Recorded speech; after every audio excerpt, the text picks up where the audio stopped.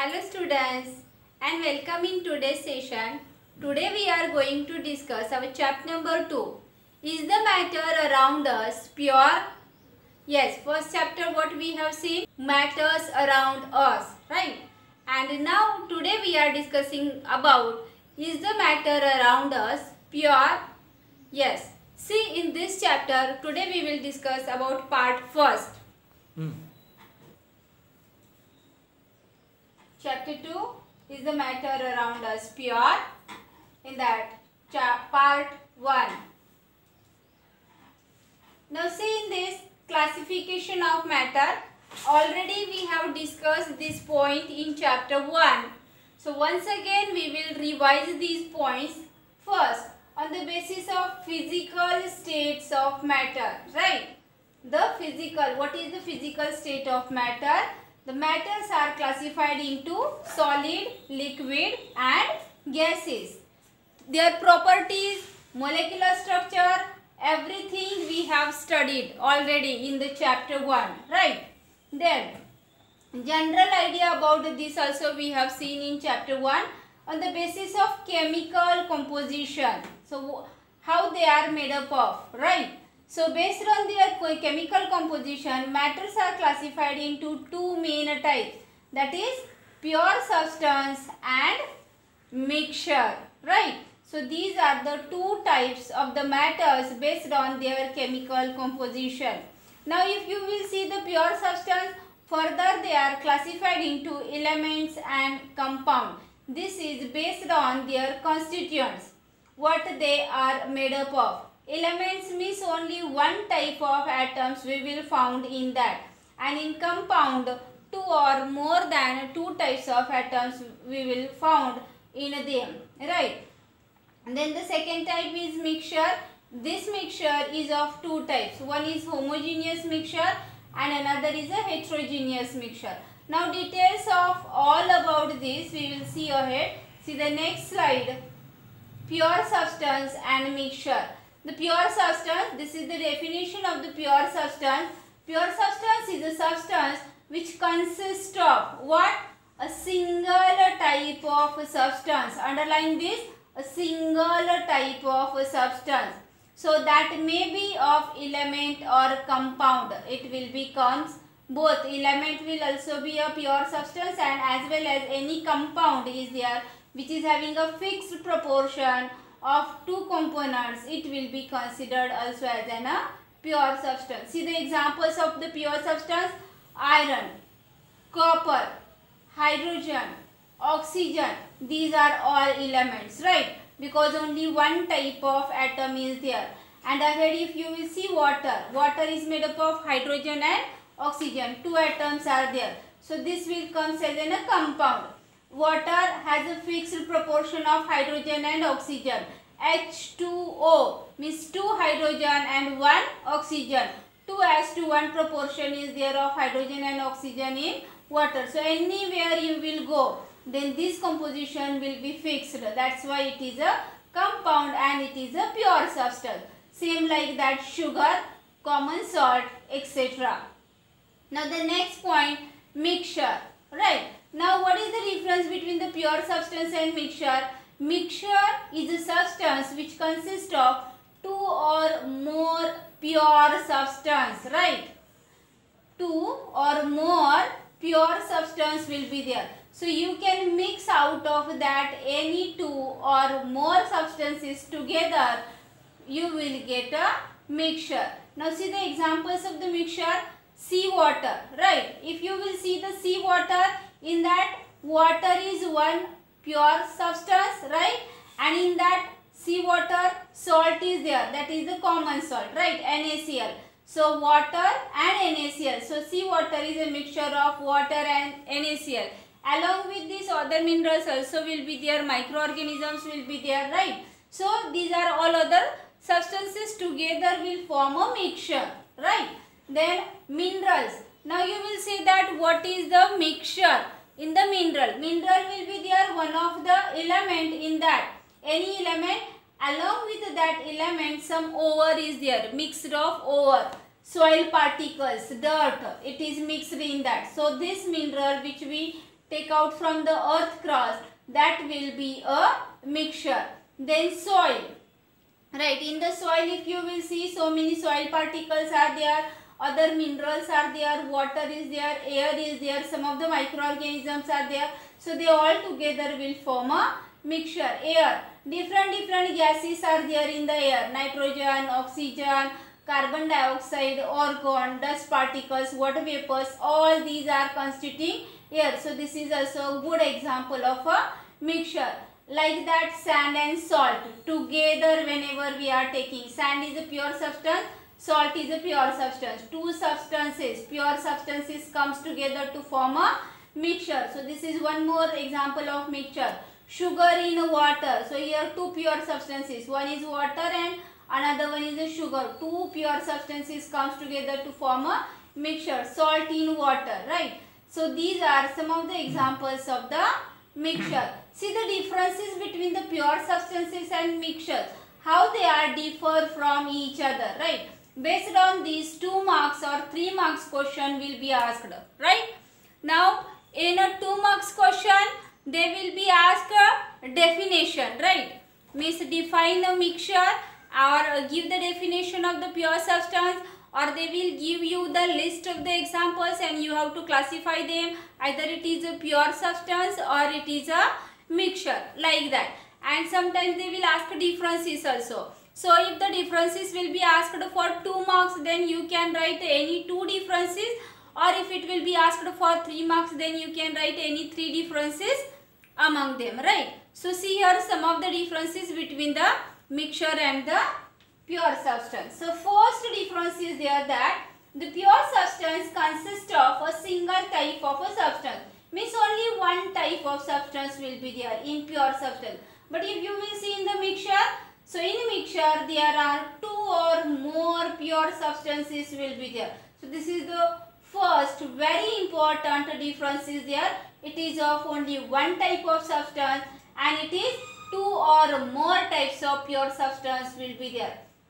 Second difference is there, in pure substance cannot be separated into other substances by physical method, right? So any physical method you can take, right? Sedimentation is there, filtration is there, right? So by that you cannot separate the pure substances into its other substances or the components, but it is possible in the mixture. So you can write in mixture that mixture can be separated into its components by physical method, right? So you can take an example here from anywhere. You can take an example. Suppose this example you take sugar in a water or salt in a water. So how can you separate this mixture? You just evaporate water and you will get water separated in the water vapors and salt will be there in a petri dish, right? So in this way you can just separate the components by the physical method. The third important difference is that pure substances has its own definite properties, right? Every pure substance has its own properties. But if you will see the mixture, they show the properties of its component. So whatever the components are there, their properties only will be shown by the mixture. It will not be shown its own any other different properties, right? So these are some of the differences between the pure substance and the mixture. Other than this also you can write a few more differences and even the examples also you can add in this, right? So other differences you will add in this and make a 4-5 points of differences. Now see the next one. This is the platinum. So you can see this is a picture of a platinum and this is a example of a pure substance, because in this picture you can see only and only pure platinum is there. No any other thing is mixed in this, right? So it is a single substance here. So that's why it is a pure substance. Now see types of mixtures. Earlier in the chart we have seen that mixtures are classified into 2. One is a homogeneous mixture and another one is a heterogeneous mixture. Now what is mean by homogeneous mixture and what is mean by a heterogeneous mixture? So that we will see here. Even in first chapter also I have given a little bit idea about the homogeneous mixture and heterogeneous mixture. So see here, homogeneous mixture, homo means same, right? So this mixture will be same everywhere. Whatever the content of the mixture is there, from anywhere if you will pick up a sample, it will be the same composition everywhere, right? It will not be a changed. Take an example, if you dissolve salt in a water, right? So salty water is there or salt plus water mixture is there. Good example of a mixture. But suppose you have prepared a glass of a salt water, right? So in that if you will take a surface sample, will that have a different composition or concentration of salt? If you will take a middle sample, then will that show the different concentration of the salt and water? Or if you will take a base sample, then all these samples from anywhere from that glass of water, if you will take a sample of salt dissolved in the water, you will get the same kind of proportion, right? Same amount will be there, salt with water. So this kind of example, it is called as a homogeneous mixture. And take a opposite of this, heterogeneous mixture. Whenever the mixture is there and in that whenever you are collecting the samples, so when these samples have the different proportions at different locations, then you can definitely consider this as an heterogeneous mixture. Take an example, suppose you have a salt, right? But that salt is not a pure salt. Maybe some dirt is there in that mixed, right? So such a salt, if you dissolve in the water, then that salt, whenever you will dissolve in the water, will not give you the transparent solution, right? Salt will dissolve in the water and whatever the dirt is there, it will be just get settled down at the bottom of the glass. So superficial layer of the glass is there, that you will see the transparent one, right? But at the base whenever you will see, that time there is a more concentration of the dirt particle you will see. So in this case, if you will consider salt water or a mixture of salt water, then it is a heterogeneous. We have seen the same mixtures, two examples. When it is homogeneous, whenever salt is completely dissolved in the water and nothing is left at the base of a glass and the water is clear, transparent, then it is a homogeneous mixture.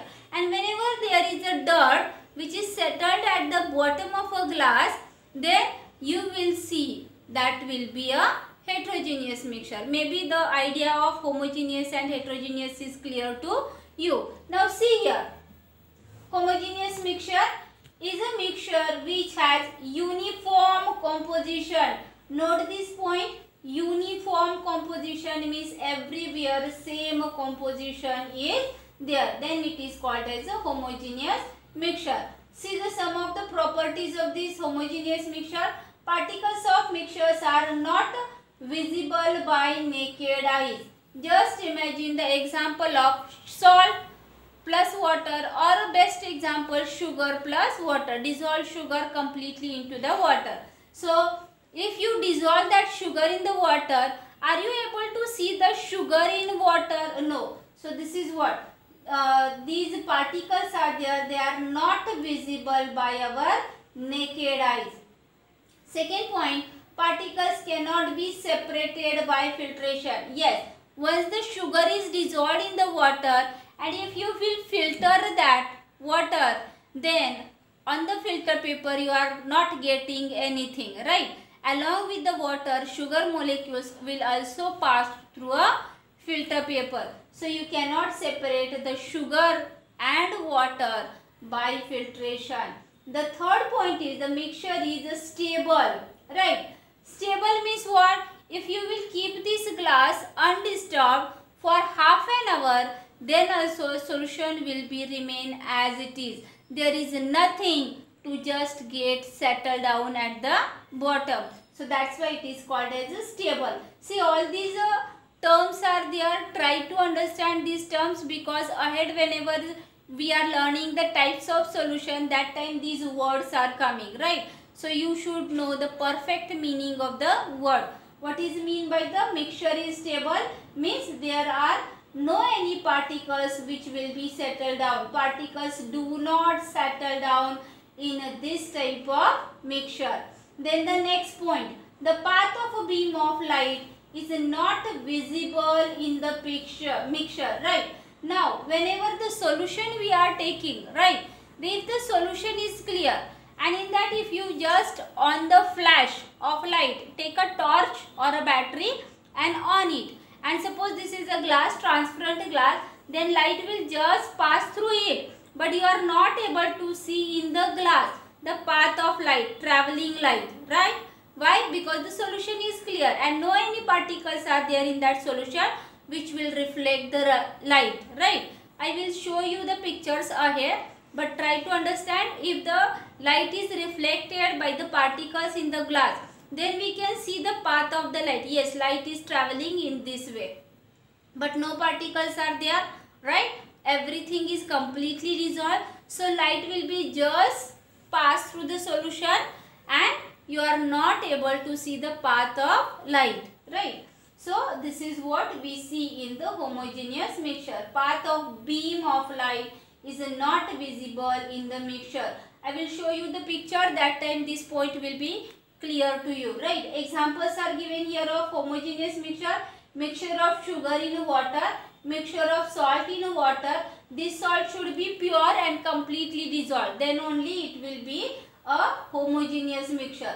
And mixture of copper sulfate in a water, right? Now the second type of mixture is there, that is a heterogeneous mixture, right? Now in this heterogeneous mixture, I said exactly opposite to the homogeneous mixture. Mixture which has non-uniform composition. Here it is a uniform composition, right? But in heterogeneous mixture it is a non-uniform composition, opposite to each other. Now compare these following points also, so you will understand. Here the first point is particles are visible by naked eyes. Here it is not visible by naked eyes, but in heterogeneous particles are visible by naked eyes, right? Particles can be separated by filtration, right? Undissolved particles are there that can be separated. A mixture is unstable. Here it is stable, here it is unstable, and path of beam of light is visible in the mixture. Here it is not visible, but here it is visible. Examples are given here: mixture of salt and sand, right? Mixture of sulfur and iron filling, and mixture of oil and water. So here, to understand the heterogeneous mixture, taken any example. Suppose if you have here the example of mixture of salt and sand, right? So whenever these particles you will be mixed, you are able to see these particles. Second, can be separated by filtration, means you add water in this mixture, sand, water and salt. So immediately salt will be dissolved in the water. You filter that with the filter paper. Sand will be separated on the filter paper, so you can separate the sand by the filtration, right? And in the filtrate you will get salt plus water. You evaporate the water in the dish, you will get a salt. So in this way you have separated these components of the mixture. Then mixture is unstable. Unstable means why? If you keep the glass which contains salt plus sand plus water and you will mix it, salt will get dissolved in the water, but sand particles, they will be slowly get settled down, right? So this is why this will be called as a mixture is unstable. And path of a beam of light is visible. I will explain this once again with a picture, right? So these are some of the points of homogeneous mixture and heterogeneous mixture. Along with this point, if the question will be asked, right, give the differences between homogeneous mixture and the heterogeneous mixture, then also you can write these 4 points are there along with their example as in 5th point. Along with their examples as in 5th point, then minimum 5 points you are able to write as an differences between the homogeneous mixture and the heterogeneous mixture, right? So this point you prepare very well. Another type of question may ask that they will give you the list of examples and you have to identify either it is an example of homogeneous mixture or a heterogeneous mixture, right? So prepare this very well. See the next point. Here I have kept the picture which shows you the homogeneous mixture. See the glass of water in which sugar is dissolved in the water. If the sugar and water is there and this is a very clear solution, nothing is there at the base. So you can say this is a homogeneous mixture, right?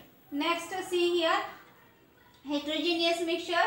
So this is the example of heterogeneous mixture because here salt is dissolved in the water and at the base you can see the dirt is get saturated. Or you can take an example, salt plus water or some of the sand particles in it. So sand particles get settled here at the base and upper side transparent solution is there. So this way you can take this as an example of a heterogeneous mixture. Just now we have seen about the matters, right? Types of matters and mixtures with the presentation, right? Now the same points I will show you in the textbook. Connect that all points with your textbook and go through it and try to understand. See your textbook here. In your textbook, chapter number 2 is the matter around us. In that, see, in the beginning some of the examples are given. Whatever the atoms are present in our house. So these are some of the examples are given in which adulteration concept is explained and to whom we are saying pure and for us what is a pure and according to the scientists what is a pure, right? According to us, if the adulteration is not there, then for us it is a pure. For example, milk. If we take this cartoon milk, then it is pure for us. But for scientists, if you see, milk is not pure because in milk water is there, protein is there, fat is there. So for scientists it is a mixture, right? So like that some of the introduction is given, then definition of pure substance is given, highlighted, note down that examples are given of the mixtures, then what is a mixture, definition of the mixture is given here, then examples of the mixtures are given, pure substance and its composition it is given throughout the matter, it will remain same. Soft drink and soil are the example of the mixture, it is given. Now the next point, types of mixture, this we have seen, right? So in that activity is given, so go through this activity. With this activity you will get the clear cut idea about homogeneous mixture means what and heterogeneous mixture means what, right? Whenever you will read, then how the homogeneous mixture is formed by group A and B and how the heterogeneous mixture got by group C and D. So go through this activity. Then next activity is given of crystals of copper sulfate solution dissolved in water, and here C and D group is there. They have dissolved the chalk powder and wheat flour. This we have seen the examples, right? By group C, and milk or ink with the water, it is given for the group D. So with this activity it will be clear that how the substances can be filtered or how these elements will be get separated by the filtration. Some are there will not be separated by the filtration. So here you will get the homogeneous mixture, heterogeneous mixture, stable solution means what, unstable solution means what. These all concepts will be clear to you here. Below that 2 in-text questions are there that you have to solve after these many points reading and understanding, right? And in the next video we will see about the solution. So today we have seen about what is a matter, then how the matters are classified into its different parts, then what is a mixture, then in that mixture pure substance, then elements, compounds, then mixtures are of two types, that is homogeneous mixture and heterogeneous mixture, with their all examples and their properties. So based on this also 1 mark, 2 marks questions are asked. At time to time I said that also, right? So prepare this all, just go through the textbook. If anything is missed, then see that, try to understand all the points. Highlighted PDF I am sending that, make your notes on that and complete your notes, right? Whatever your doubts are there, that doubts you comment in the comment box on YouTube, and we will discuss all that doubts in our Zoom meeting. So next time whenever Zoom meeting is there, come with your all doubts. It's compulsory, you have to come with your doubts, right? So prepare well and all the best.